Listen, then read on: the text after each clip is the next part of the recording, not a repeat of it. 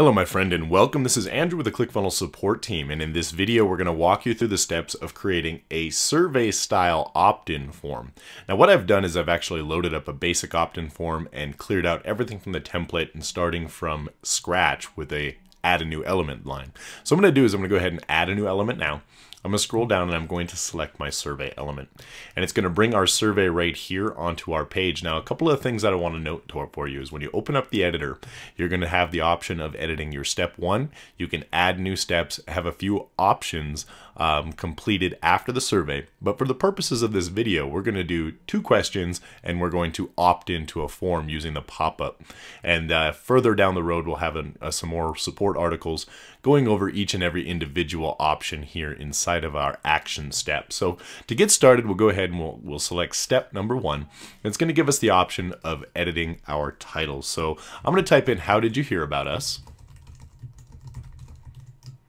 As a question. Now I'm going to have answers here. It defaults with 2. I want 3 just to kind of add a little bit more spice to it. So we're going to say here, we're going to say Facebook.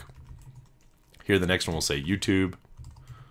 And on the third one, we'll just do something basic like social, no, we'll say search engine.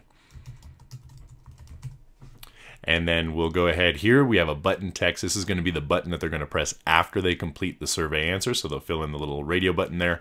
And then there will be a button that they press to move on to the next step. We just go ahead and push this little eyeball button right there. And that's going to open up our button. I have a couple of options with that. If I wanted to change the color or anything like that, I could do that right here in this section. I could change the color to, say, for example, I want it to be red. I don't know if that's red or not. I'm actually colorblind. So I'll leave it at that color. We'll say that that's red there. And then if I want to change what the button says, all I would do is just go ahead and do that up here. So when I open up this here, I could say next step.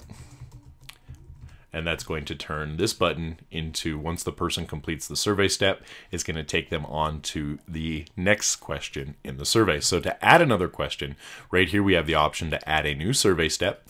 We'll be able to open that up, and as you can see here on the right, there is a new step and some questions. So the thing here I want to ask is this one, do you have a mobile device? And then here for your answer, yes. And then we'll add a new one. No. And then here for our next step, we're going to go ahead and we're going to open up that option, and then we'll say check answers. Because right now what we're going to do is we're going to actually open up our modal when we complete this step. So the next thing here on completed action, we want to open our pop-up.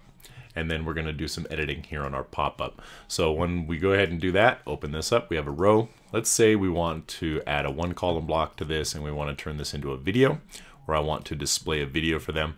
And then after they watch the video, it's just a basic one, whatever it might be. I want to add in a opt-in form. So I'm going to go ahead and input a form just like so.